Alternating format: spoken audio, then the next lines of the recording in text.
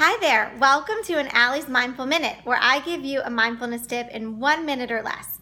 Today, my tip is about infusing water so you drink more. I am trying to be really mindful about drinking more water, so I have found some things that I love to help with that. One is I infuse my water with coconut water.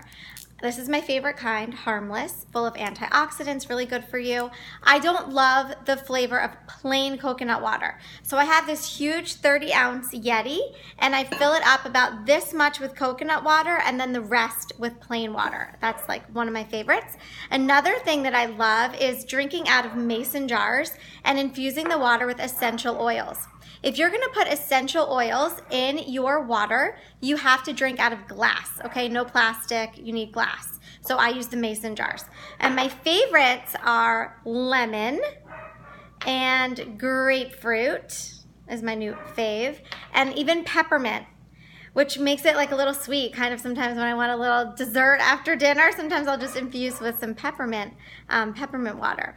So those are my tips for getting more water in, infusing with essential oils or infusing with coconut water. Let me know if you try it and if you like it. See you next time.